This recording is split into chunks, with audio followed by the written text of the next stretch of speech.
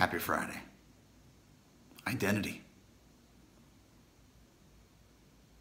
What is that? Who are you?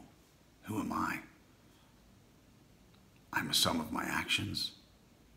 I'm a sum of my action, because I'm not necessarily who I was, but I'm who I am. I can change my actions. That's the beauty of being this living organism in this consciousness and in this experience. I don't have to be plagued by who I was, but it's what I do and who I am. And we can change. I think sometimes that's lost on us, and we forget that what I did is not who I am. And how have I come from that maybe event that I am not proud of, the actions I'm not proud of?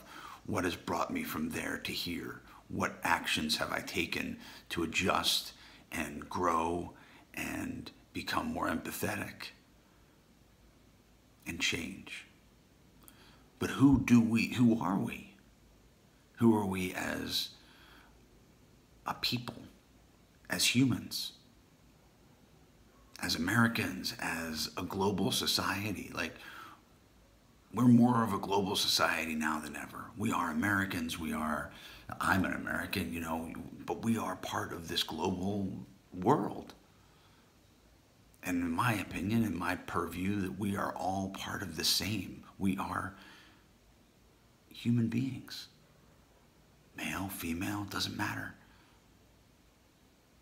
We breathe the same air. We bleed blood. We share. And we are one. Whether we need, so how do we begin to dissolve the barriers and the illusion of separation? I think through stories, through storytelling, through listening, through witnessing. And that, I think, is one of the most important things about storytelling. To inform each other of who we are and where we've come from. To enable each other to see the similarities rather than the differences. The illusion of fear that separates us from our fellows is amazing. And it can be manipulated and used for malicious purposes. So let's look for the similarities rather than the differences. Because I believe that we are, we're so much more alike than we are different if we take the time to listen.